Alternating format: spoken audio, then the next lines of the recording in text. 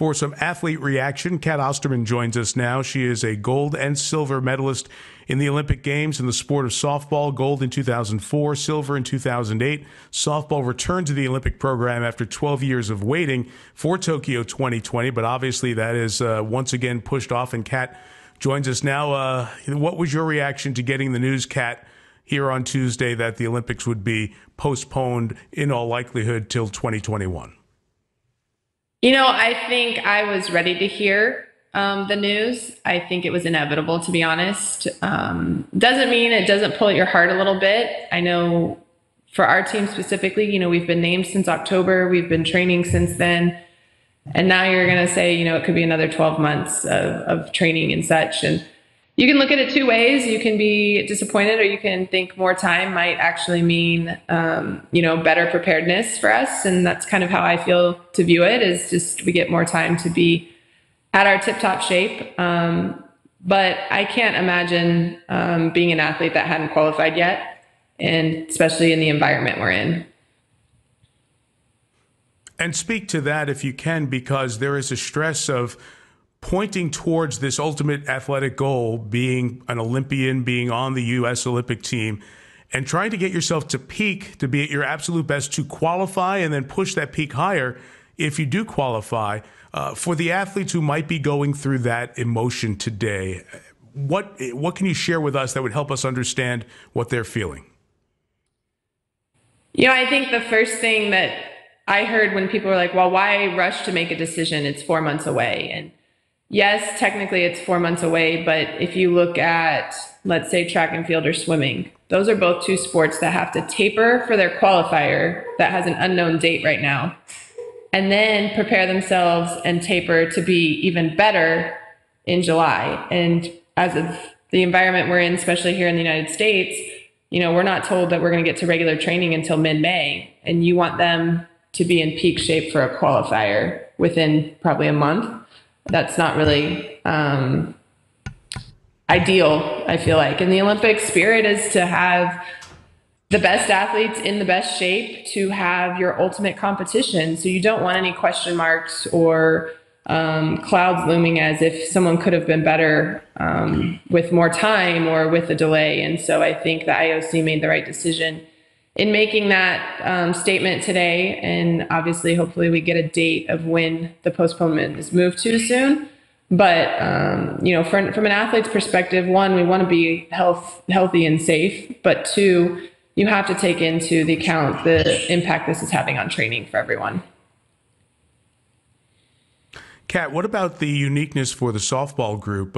Some of you had retired from competition, were in coaching, were in other different parts of your athletic life. And for many, you may have been pointing to this was going to be the last competitive endeavor at the Olympics. So when you're building even towards that, there's a whole different set of circumstances that one more year potential delay adds into the equation.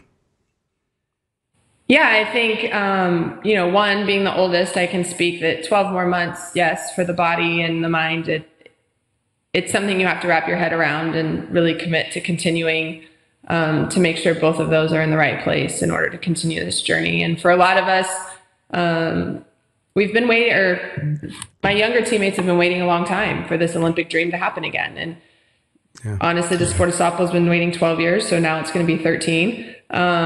But at the same time, when you have this dream at your fingertips, I think you'll do anything to make sure it happens. So I know we're all going to come together and devote our time and our training to make sure we're in the top shape. And whenever the date's announced, we'll put that as our target date and circle it on our calendar and be ready to go by then. But, I think the biggest thing, a misconception, is that, you're an Olympic athlete.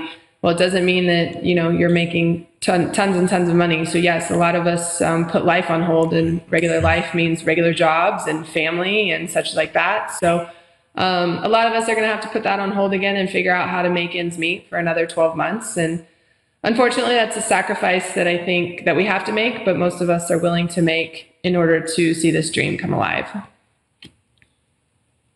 What have the conversations, what have the chats via text been like with your teammates as this was pending and then this was announced on Tuesday?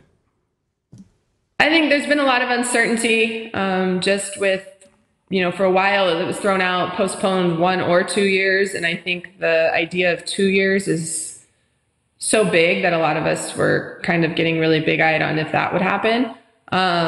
So right now when they say the latest would be a year, that's obviously more ideal, but just so much uncertainty. And even right now, just without a date, what is training going to look like for us?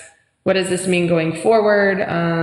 Just a lot of questions that we're waiting for IOC to put out a date, and then obviously USOPC to make some statements on what it means for our future as Team USA athletes. But for the most part, our team talks about coming together, and instead of Tokyo 2020, it's now Tokyo 2021, and we're going to stick together, the 18 of us, to do whatever it takes to be in the best spot going over there.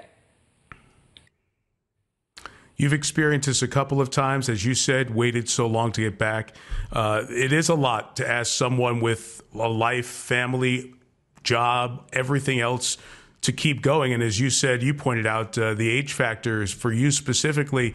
Has there been any moment where you've thought, I don't know if I could pull this together for another 12 months, or the opposite, that doesn't matter, I'm going to pull it together another 12 months for one more chance to be an Olympian?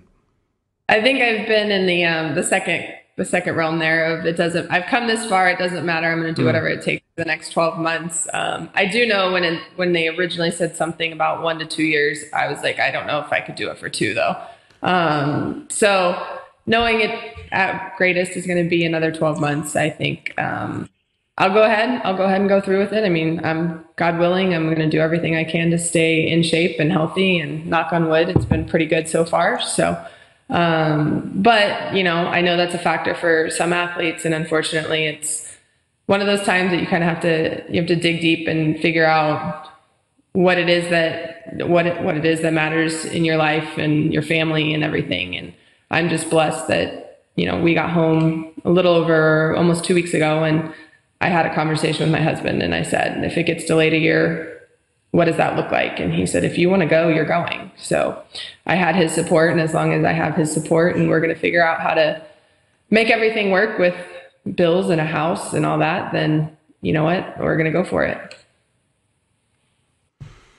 Well, Cat, we really appreciate you sharing the real life perspective. Have you found any fun, unique, different way to practice the social distancing and keep your mind sharp and keep sane, which all of us are trying to do at this point? Have you guys found anything that's working for you? Well, my husband mows the yard a lot, and then I tend to take my workout outside in the driveway as opposed to inside where it's cooler, just so I can actually get some air and get out of the building. But so far, it's a lot of puzzles, a lot of reading, not as much TV as I would expect, but it's definitely going to get interesting in the next couple weeks. So when you're driving around, you say, who is that person who is working out in their driveway? It's an Olympian trying to stay ready for now 2021. Cat, thank you for sharing your feelings, your emotions on this very difficult day, and we hope that we all get to see you in Tokyo somewhere here down the line. We appreciate your time. Thank you very much.